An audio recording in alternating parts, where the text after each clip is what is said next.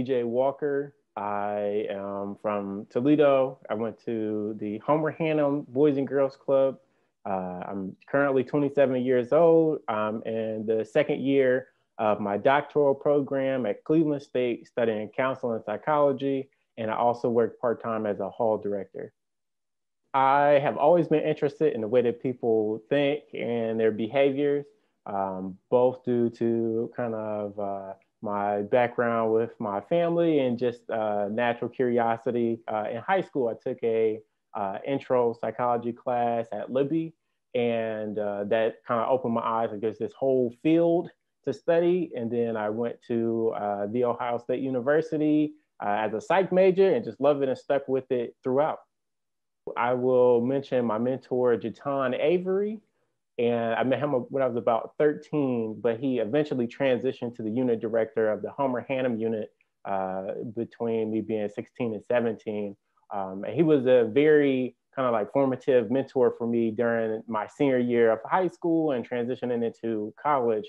And we still keep in touch to this day. Some of the things that I appreciated about Jaton was he was a good example of how to balance having fun with also kind of a no nonsense, let's get things done business attitude. I would tell the members to have fun, enjoy your time at the Boys and Girls Club, and utilize it as a safe place to have fun and to be yourself.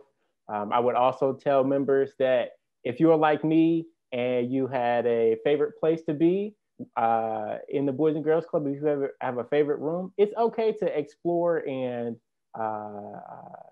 try, some of the other areas. And it's also okay to, really participate and really get the most out of your favorite areas. For me, it was the art room. I'm looking to graduate from my counseling and psychology program in a few years and to become a board certified licensed psychologist. I would like to primarily focus on therapy and assessment for potential mental health issues and learning disorders.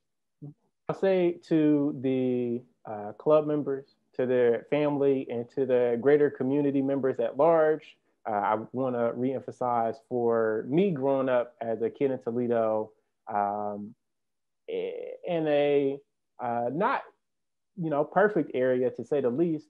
The Boys and Girls Club was really a safe place for me to really explore my interest in the arts. I was an art room kid. I loved it. I got to participate in so many different mediums of art. But also another major area for me was the Educational Activity Center, the EAC. That was a very helpful space for me to have a quiet place to complete my homework, to utilize the internet. Did not have internet at home at the time. I know everyone has smartphones. Back in the day, I did not have a smartphone, so that was the only place besides the library where I could get on the internet to help with my homework. And it was also a place once I entered high school where I could also tutor and help other kids and club members who were struggling with school. And so one of my earliest tutoring experiences was also at the Boys and Girls Club. So I would implore kids, families, the community at large to really try to utilize the Boys and Girls Club for all of its many resources and to utilize it as a safe place to grow.